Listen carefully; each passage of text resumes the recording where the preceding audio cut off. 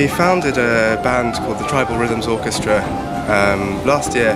It was actually put together between a few different musicians who play some quite unusual instruments.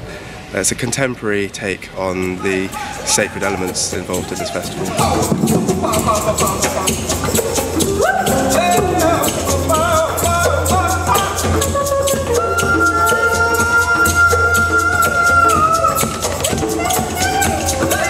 It went down quite well.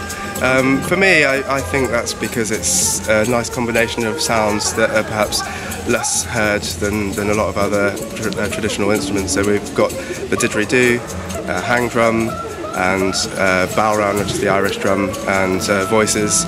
And this year we've been able to add the flute and some other shakers and percussion and stuff as well. I'd say the philosophy of our band is culture means friendship.